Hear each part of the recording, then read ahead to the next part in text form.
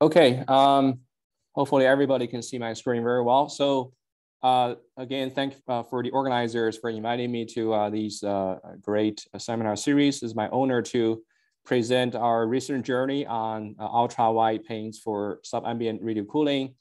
That includes materials, physics, and the climate crisis mitigation. I'm from School of Mechanical Engineering at the Berkeley Nanoparticle Center at Purdue University. So this is the outline of my talk today. First, we will show some motivation background that kind of inspire us to pursue this work, followed by materials, physics, energy savings, and climate crisis mitigation. Eventually, I will go through some outlook and future directions.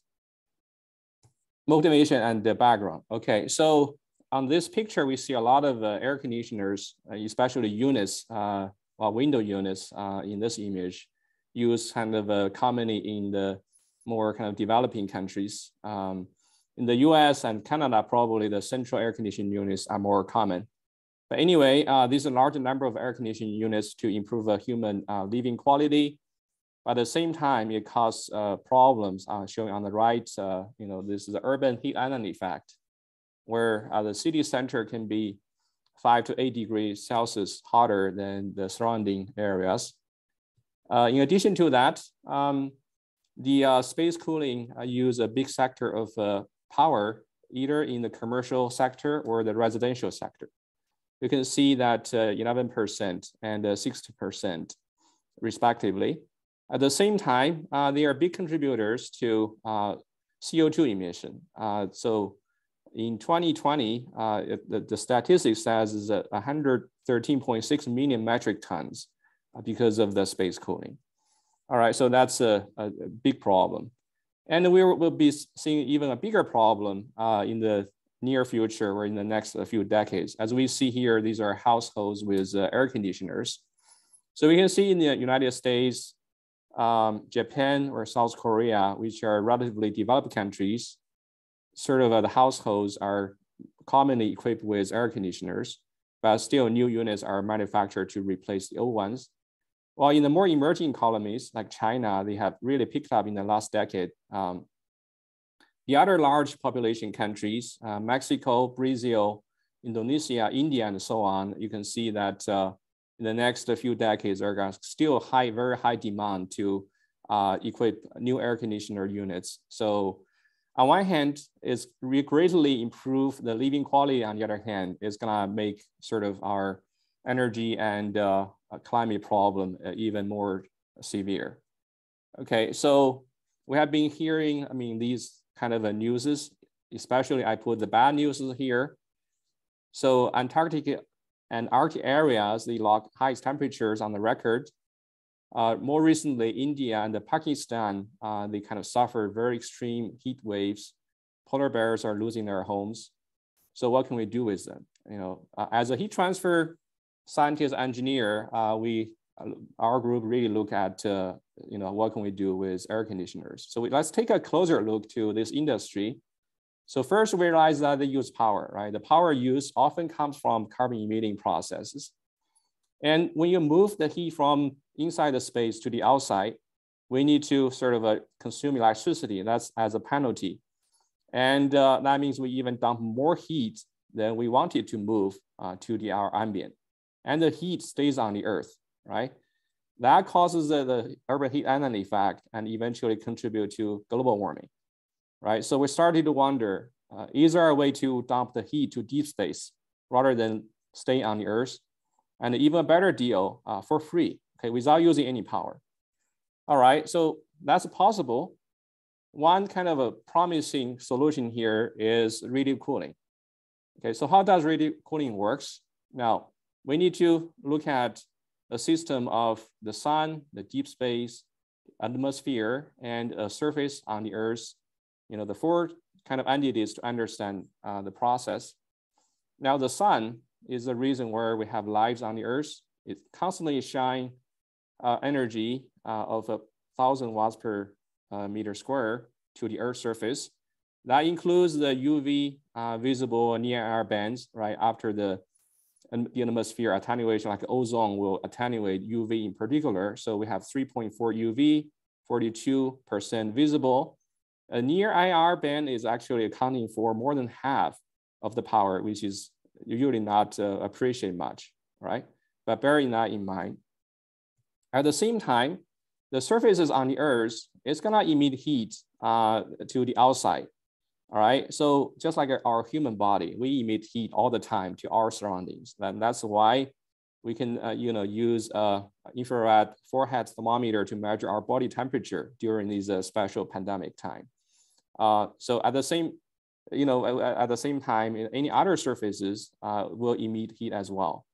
And because of the the Wien's displacement law, if you have already taken the heat transfer undergraduate course, we know the wavelengths of that emission will be around 10 micron, okay?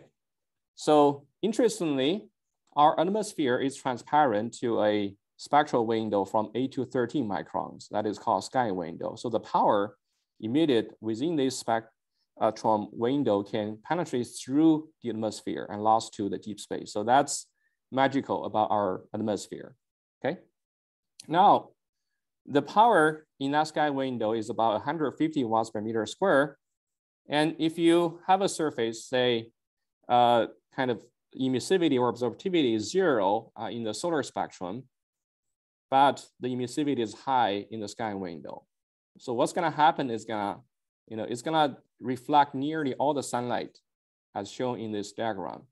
At the same time, the energy emitted in the sky window, 150 watts per meter square, is gonna travel through the atmosphere and eventually lost to the deep space.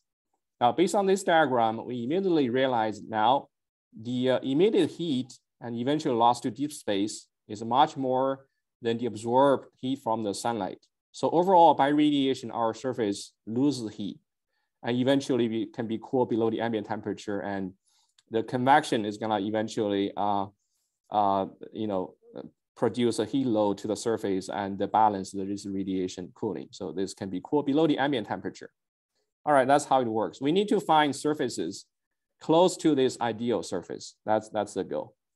All right, so radial cooling is not new, actually. If you read this Scientific American article, this was in the AD 57, all right?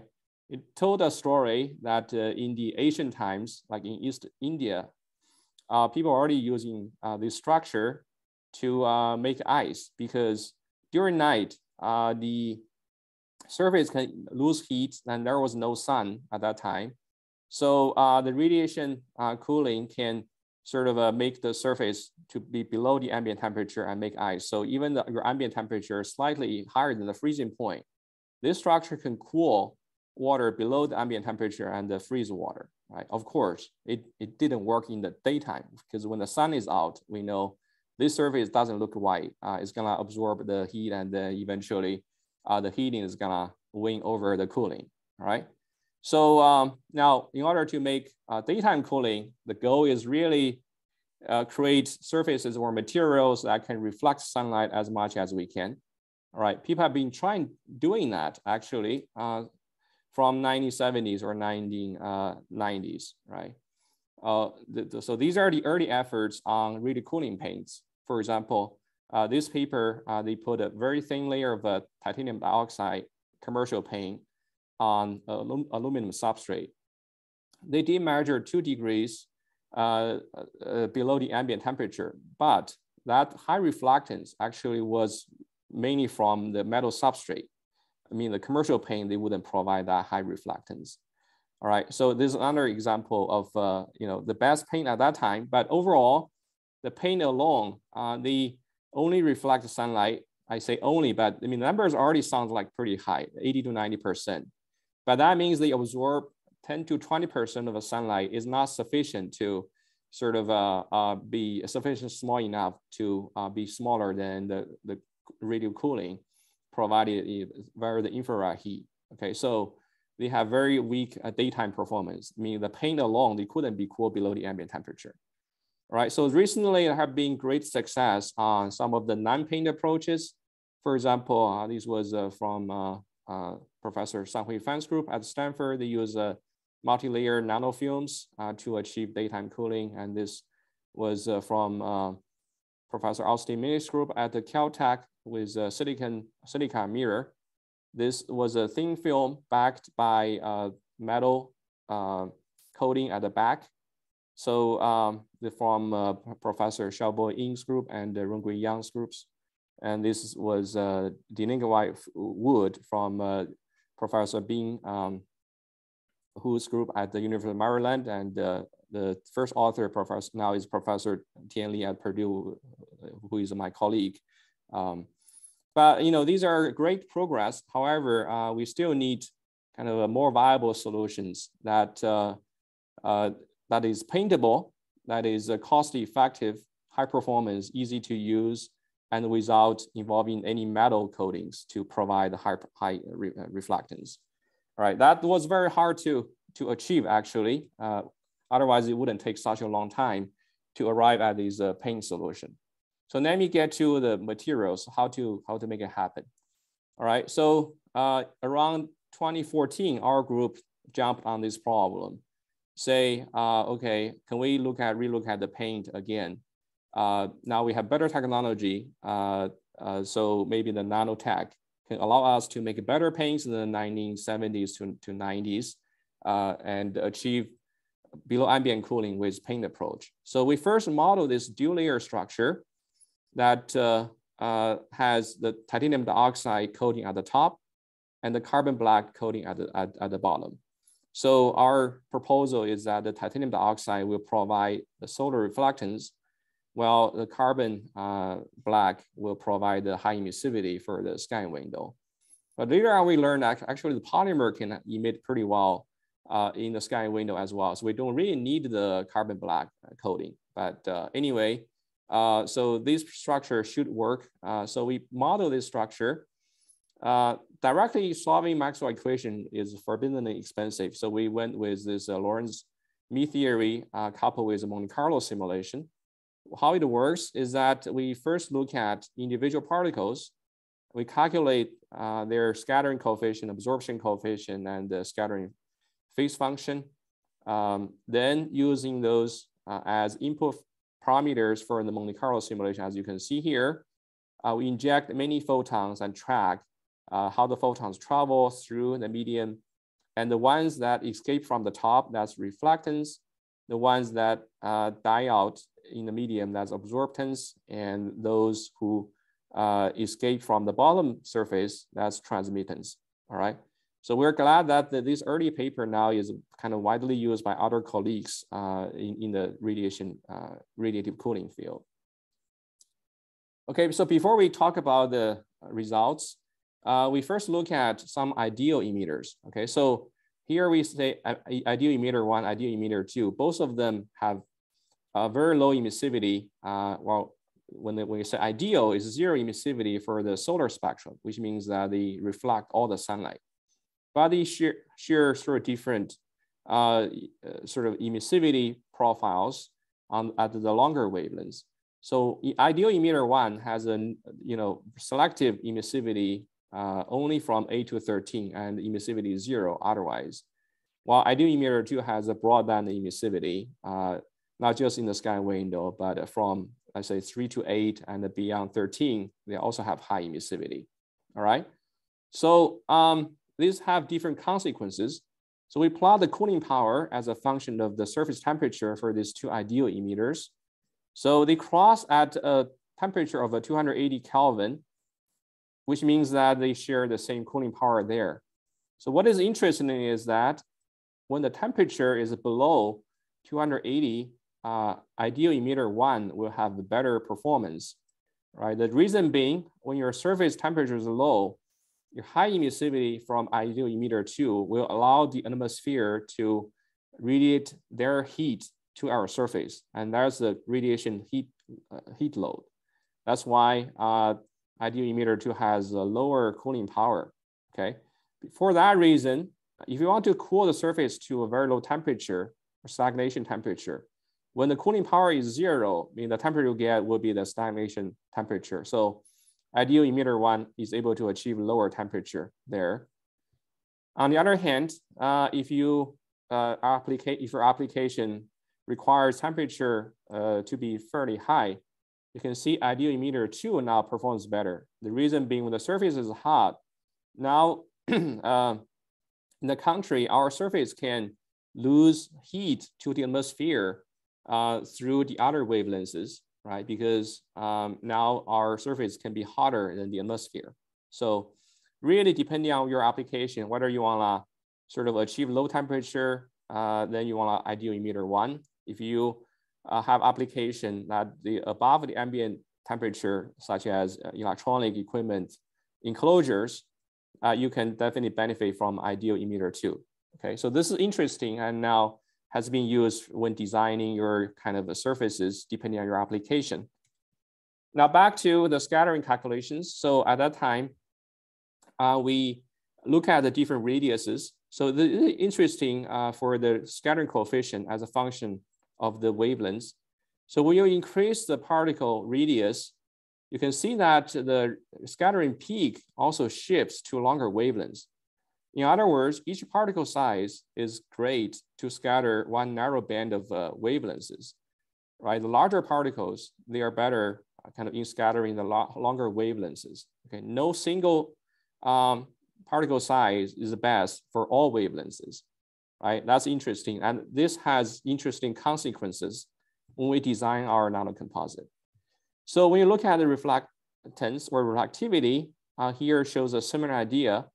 When you move to larger particle sizes, you start to lose some performance in the short wavelengths, but you gain in the longer wavelengths, all right? Again, no single size is the best on reflectance for all wavelengths, right? So this kind of give us some kind of indication. We might want to use a combination of different particle size to do the best job for the overall reflectance, which was our hypothesis at that time. All right, so anyway, with this single particle size with the best diameter, which is 400, we're able to achieve reflectance of a 91% in the solar spectrum and the emissivity of a 0.95 for the sky window. Now, based on these numbers, we predicted that we should be able to achieve below ambient cooling during noon hours. Okay, this is the cooling power as a function of the surface temperature again. All right, so the ambient temperature is 300 Kelvin. Now, if there is no convective heating at all, we can see that we will have the best cooling capability. We're able to cool the surface more than 20 degree Kelvin below the ambient temperature, right? Now, if the convection coefficient is from 6 to 12, you can see that the surface can still be cooled from 5 maybe to 10 Kelvin below the ambient temperature. So this was a prediction, was pretty promising. There were some like experiment effort in parallel from other groups. This is from one group at the New Mexico. They did silicon oxide microspheres without the binder. So they were able to achieve nighttime cooling and the partial daytime cooling, except for some noon hours, right? Okay, this is a from Columbia group. They did the porous polymer approach. Their pore size are about 6 micron here mainly, and there are some smaller feature size as well. So they were able to get below ambient cooling for the 24 hours. But one drawback is that it's pretty thick. I mean, the polymer was quite expensive as well. So there's still urgent need to develop scalable, cost-effective commercial like paints that includes particles and binders, right? And solvents as well. So, we were kind of designing along the particle size kind of optimization or so. And we have done some experiments on the TiO2 formulation, and we're puzzled by one question we got from our experiment. If you look at this, this is a TiO2 rutile volume fraction 8% paint. The total thickness is 1 millimeter at that time. We kind of measured 90.1% total solar reflectance. And we did our Monte Carlo simulation with diameter 104 nanometer. That's what we measured. And the results came out to be only 84.2%. So there was a 6% discrepancy, which was very significant. Okay, so we were puzzled by that. And by the way, the work was done by my recently graduated PhD student, Dr. Joe Peoples. He just joined Intel.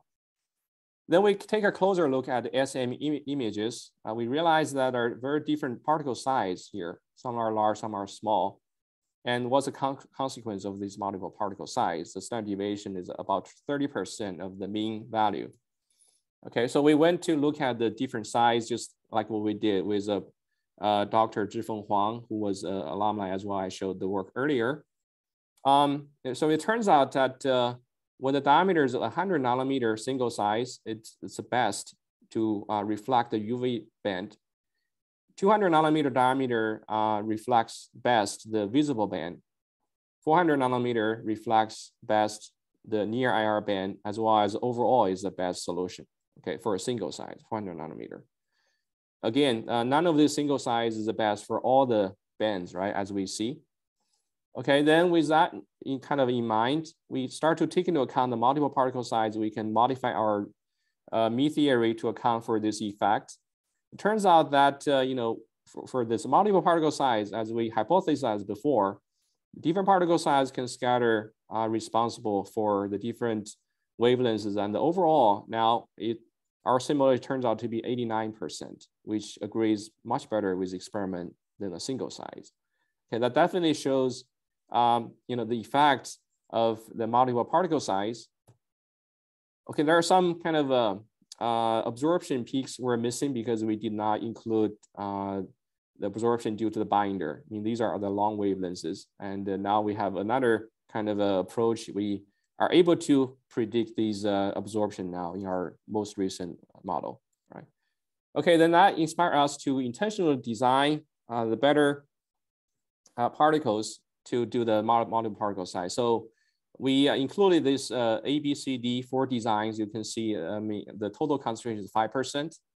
And these are the breakdown of the concentration for each different size together with 2 single size. So these are the scattering coefficients here and the absorption coefficients. You can see for these like multiple particle size design, like design D, here, it doesn't have any of the sharp peaks for a single size anymore, but it looks to be like a more balanced, uniformly high scattering coefficient for the wavelengths. Okay, so that's promising.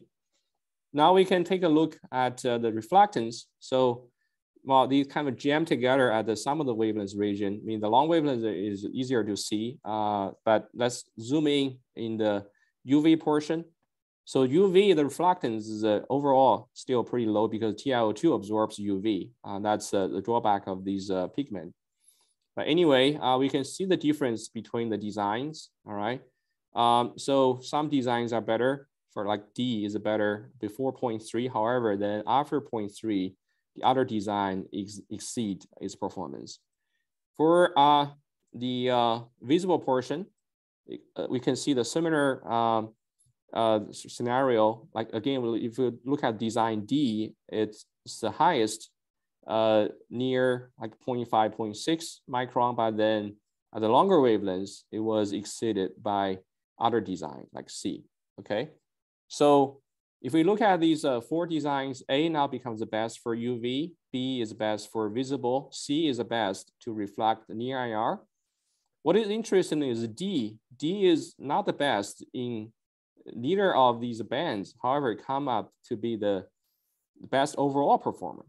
Okay, so the reason being D has the best kind of a size combination of a multiple size, although it's not the best for any band, but it performs fairly well. It may be the runner up for each band. And the other, although they are the best for one band, but they kind of suffer from other bands. So it turns out that the design D is the best solution. So compared to a 400 nanometer particle single size, that was 88%. Now, this multiple size design D, we got 3% enhancement in terms of reflectance. Although it looks like a small number, but it means we can get 30 watts per meter square more cooling power from design D. Okay, that's significant, right? The total best cooling power for really cooling probably around 100 watts per meter square. So 30 watts per meter square enhancement, that's a big deal. All right, these are field test setup. There are 2 test setups. One is to measure the temperature. Here, we just put the sample in a compartment with some windshield. then you can measure whether the sample can be cooled below the ambient temperature. Okay, use a thermocouple to compare to the outside. Another setup is to measure the cooling power directly. So this time we use a feedback heater to sync the temperature between the sample and the ambient. In that case, there's no parasitic convective heating from the ambient, then the cooling power measured is equal to sort of the feedback heater power, right? Because everything is in equilibrium. Okay, so then using this setup, we kind of measure the best TiO2 formulation we kind of design. It's interestingly that it has a very good nighttime cooling, but for daytime is only partial daytime cooling. All right, so between 11:30 to 3:30, our sample is still hotter than the ambient. All right, so early morning and late afternoon, we got below ambient cooling, which is great. Of course, our sample is much cooler than the carbon black, which is a control sample, right? So around the similar time, Professor Hua Bao, our former student, who is a professor at Shanghai Jiao Tong University, they did TiO2 silicon dioxide. I also kind of participate in this work. They also measure partial daytime cooling, not the full daytime cooling. All right, so what's the problem? The problem with TiO2, as we mentioned, it absorbs UV. So we have seen the UV reflectance was very kind of low. So to eliminate the UV absorption, we come up with calcite, say as one formulation, because there's a wide band gap, right? So this is our new formulation with a calcite acrylic and compared to commercial paint. And the size here is pretty essential. It has a more of like a nanorod shape rather than a spherical shape. The length is a 1.7 plus minus 0.4. Diameter is a 518 plus minus 96. So you see the size is well in the range of the solar wavelengths. So we are at the right size here. Also, we have the size distribution, which help sort of scatter all the wavelengths as well, okay? So with these good properties, we get 95.5% solar reflectance, which means we only absorb 4.5%. That is a factor of 2 to 5 reduction compared to commercial paint that absorbs 10 to 20%, as you remember. Emissivity is pretty high, 0.94, mainly due to the polymer binder. So in this case, the immediate infrared heat is much more than the absorbed solar heating, and we can achieve below ambient cooling, right?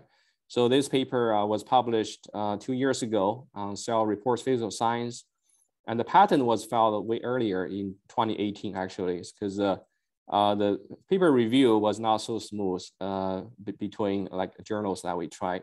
But anyway, the outcome was really great, the impact. So the key innovations, I mean, we already did simulations and we already know some of them. I mean, that's great to sort of have some simulation experiment going in parallel so they can inspire each other and validate each other. So the wide band gap failure, as I already mentioned.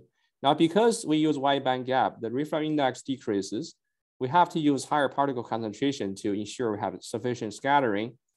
And the particle size is near the solar peak wavelengths. If you're too much off, say if you're going to the several microns region, or going into the tens of nanometer instead of 100 nanometer, then you're not on the right size region. I mean, the reflectance won't be great. Okay, broad particle size distribution is a main contributor as well. So the reason it took us quite a few years to get this performance is that we have to push every factor here to the extreme. If you miss one, you won't get below ambient cooling. So okay, so we measured the performance in the field test, and you can see even around noon hours, the temperature of our surface was still more than 1.5 degrees Celsius below the ambient temperature. And the cooling power over a 24-hour period was about 50 watts per meter square. So it's more kind of a straightforwardly demonstration using this P pattern. We paint the P with our calcite paint and the background with commercial paint. So under regular camera, they just look white, although our P is slightly whiter than the commercial white. But thermally, the P is way cooler than the ambient, well, than the commercial paint. The reason being, we have to, for thermal, we have to look at the absorption instead of the whiteness, right? Absorption, we cut by a factor of 2 to 5. So that's significant. Then we have these better formulation with barium sulfate acrylic paint. Now, barium sulfate has a slightly smaller band gap than calcite. So that makes it the refractive index slightly larger, which enhances scattering. Now with this formulation, we get 98.1% solar reflectance and larger than 0.95 emissivity. So now we cut the absorption by a factor of 5 to 10 compared to the commercial paint, right? So we only absorb 1.9% compared to 10 to 20% for commercial white paint. So because of this ultra high reflectance to the solar irradiation, the Guinness World Record team reached out to us and eventually included our work as an entry for them for the 2022 edition. So now for the field test, we achieved more than 4.5 degrees Celsius cooling below the ambient temperature, even around 1 hours. And the cooling power was about 80 watts per meter square during the winter time. And if you do the test under summertime, the cooling power will be more than 110 watts per meter square because the cooling power depends on the ambient temperature. All right, so that's great. And here we did further modeling in these papers to show the important effects of both concentration as well as the multiple particle size. So you can see, from single size, low concentration to multiple size, high concentration. I mean, these two factors are very important to achieve eventually the ultra high solar reflectance. All right, so here, as I mentioned, probably you already figure out that when we do the testing under different seasons or at different locations, you get different cooling power.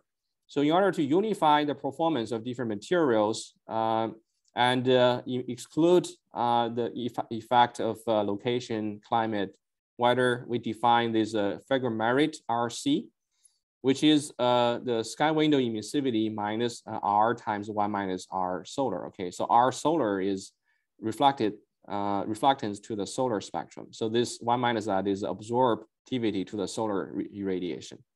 Now R is a ratio between the solar irradiation and the ideal sky window emission. Okay, so what does this RC mean? Okay, now if you multiply this RC by the sky window emissive power, so the first term will become just the emissive power in the sky window. The second term will become the absorbed power from the solar irradiation. Okay, so that's basically the net radiative cooling power. Okay, it has a physical meaning. All right, so we have to choose like a certain surface temperature and the solar irradiation to make that calculation. So we can choose this as a standard definition. And R is about 10, which means that optimizing the solar reflectance is way more important than improving the emissivity. Okay, so in other words, achieving 1% more solar reflectance is equivalent to sort of achieving like 10% more sky window emissivity. All right. Okay, so it turns out that our figure merits are very high, especially the barium sulfate one that was highest around that time. Okay, that was great. So this video shows that it is very convenient to use, a very viable solution. It is as paintable as commercial paint.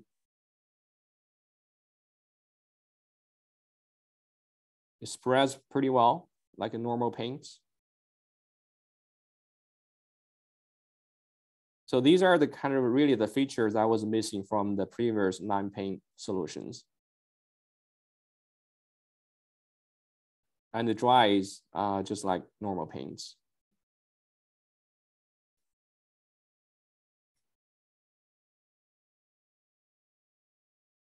It is also kind of resistant to water. Okay, so yeah, that was nice work. We knew that, but to our pleasant surprise, I mean, it got so much public attention. I mean, the 2 papers published, for a span of around more than a year, was covered by more than 2,000 news media globally, including the top ones. It triggered more than 4 billion impressions from the readers of those media reports. Even got attention from the talk shows like Jimmy Fallon, Stephen Colbert, and Saturday Night Live or SNL. All right, so it means great to see the interest from the public. I mean, for saving power and fighting the climate crisis. Okay, but then we want to understand the physics in order to design better materials in the future. So we look at the fundamentals, which are the optical properties of these materials. So we used first principles calculation to look at the UV visible NIR regime, that's the solar spectrum. So optical response there is due to electronic transition. Then for the sky window, that's the infrared region, those optical properties are due to the phonon behavior, okay? So let me go through these. Now for the UV visible NIR, we calculated the electronic structure.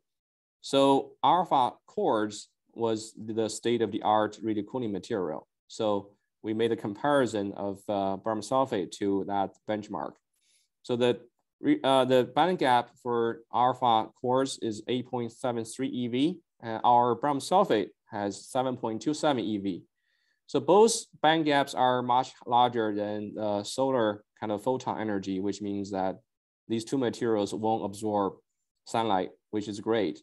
But on the other hand, our band gap is smaller than the alpha quartz. Okay, that has a benefit that actually enables slightly higher reflective index, which enhances scattering. Okay, so for the IR, the optical response can be described by the Lorentz model, where we have a spring mass system with a damping factor. So the Lorentz model says that we have a bunch of oscillators that will be able to absorb the photons and emit the photons as well. So the resonant frequency will just be the zone center optical phonon frequency, the transverse optical phonon, because EM wave is a transverse wave. Damping factor includes 3 and 4 phonon scattering. This kind of nicely linked to our other main contribution on the 4 phonon scattering actually. So we can link radiation and the conduction together.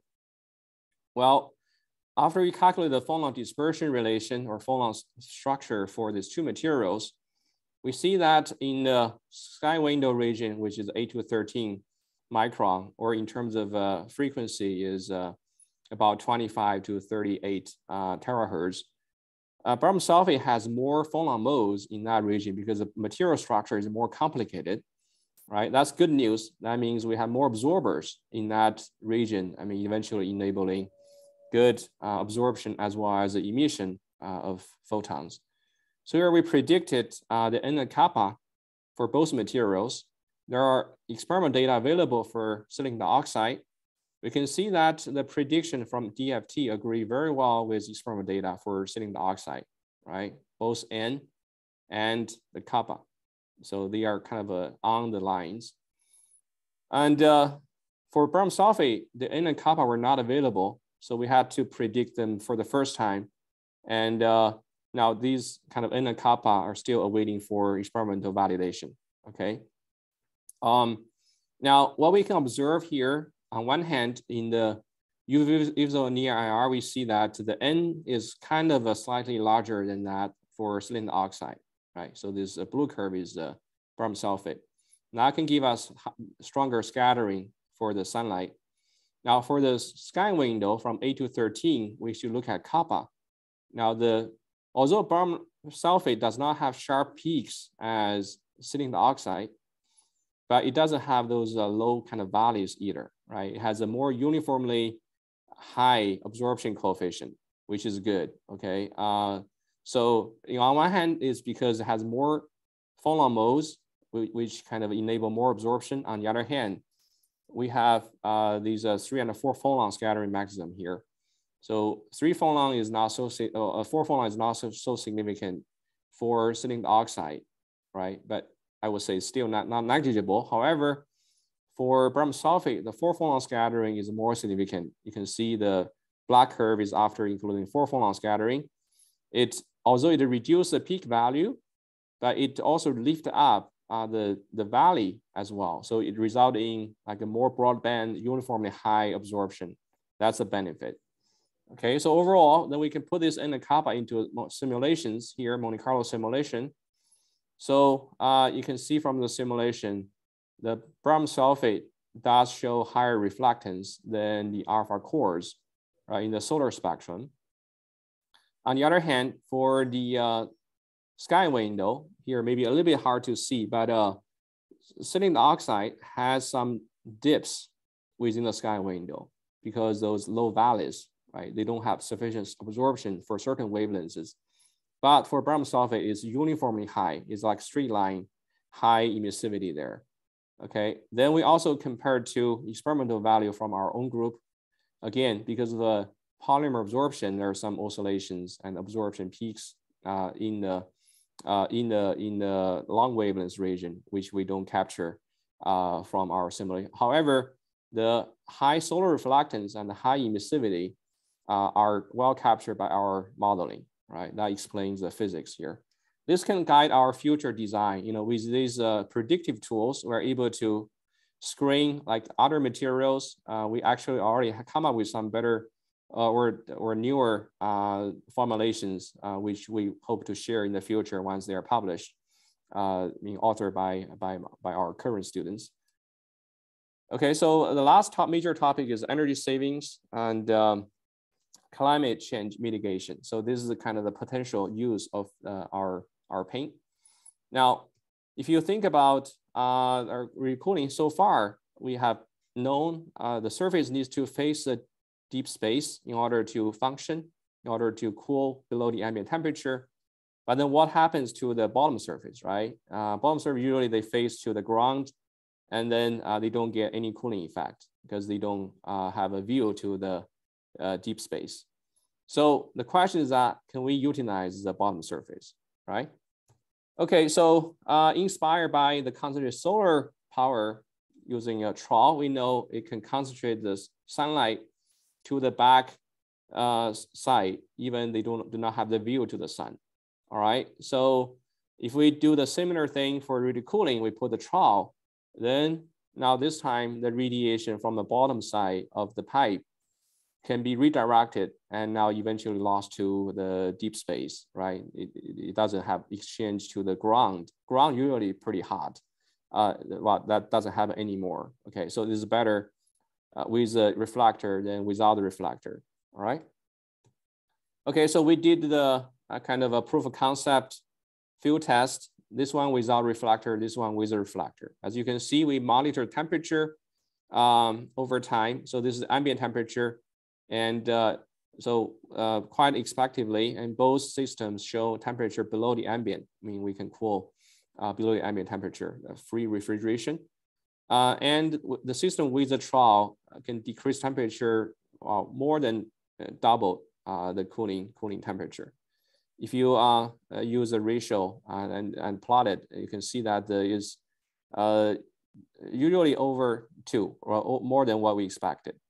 Now, this trough actually not only provide the sort of the view to the deep sky, but has other benefits as well. It can shield the pipe from the other hot surface like surrounding trees or high-rise buildings or so. Also, it shields the pipe from the convection. So that's why we see like amplification factor larger than 2. So then we used these pipe systems with and without reflector, I mean, as a pre-cooling units for standard air conditioners. So we'll pre-cool the air before it sends to the air conditioner. All right, so it's in collaboration with Professor Jim Brown, Travis Gordon, and their student Yue Hong, right? And with these different parameters. So it's interestingly, we did this for the different locations like Reno, as shown in here. So we predicted that, you know, with the radiant cooling system and the concentrated radiant cooling system can give us the benefit. For a roof coverage to 100%, we can save electricity up to 70% for the standard radiant cooling system and up to 80% for the concentrated radial cooling system. All right.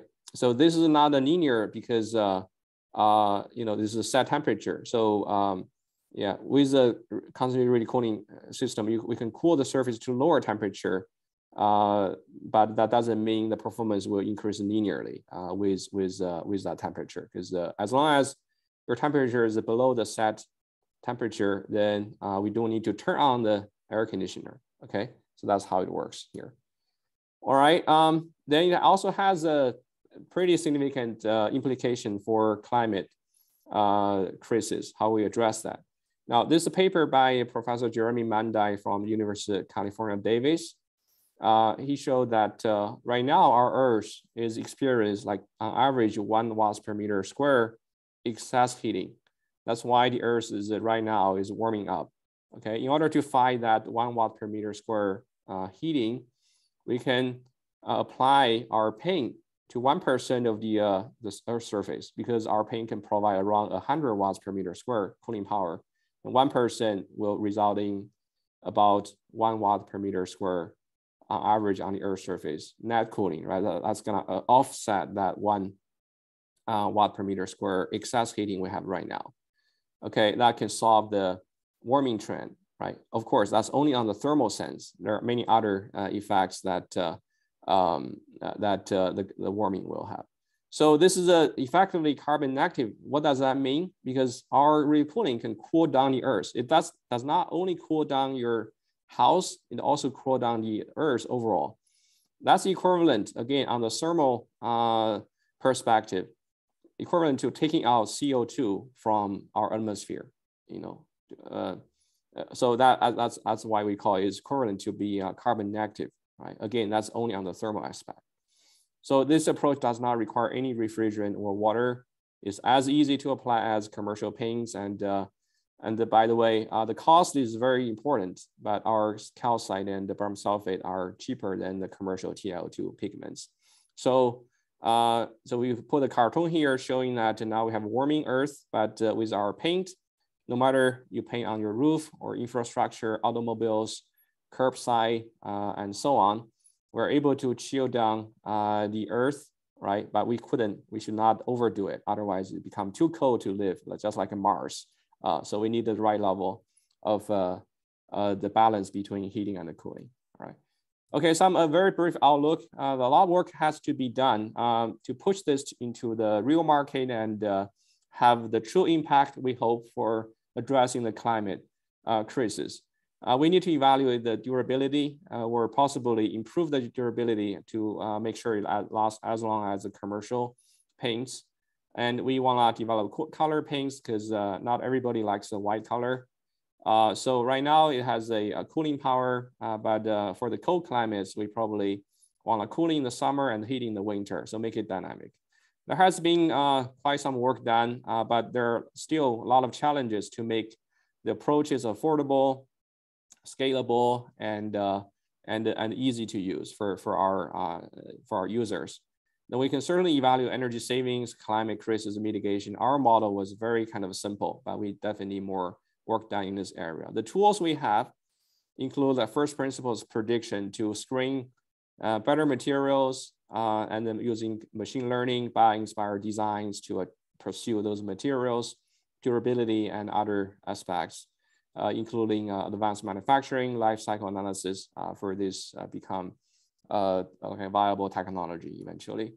So with that, I would like to acknowledge our group alumni who many of them have joined academia at the different sort of locations worldwide, as well as the industry. Lots of collaborators within Purdue and outside. Our current hardworking and sort of energetic group members, of course, sponsors listed here. So this is a kind of somewhat outdated picture of our group. It shows how we look like during this pandemic. So we're proud to have very diverse, talented, and energetic group making contributions to our community. So eventually, we hope this can be pushed to the real use and help us address these kind of serious questions we're facing now. Okay, that's basically my talk here. Thank you very much for your time. I welcome any questions. Thank you.